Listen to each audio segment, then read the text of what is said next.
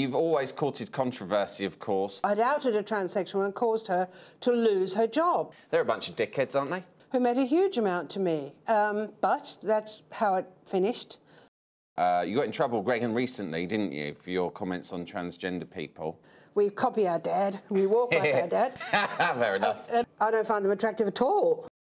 Unless they're in heels. Nor do I. Oh, really? To me, it sounds deeply arousing. Just because you get your cock off doesn't mean you turn into a woman. They're eccentric people, these young men. Well, I could say bullshit, but it would just be the same thing. You call bullshit.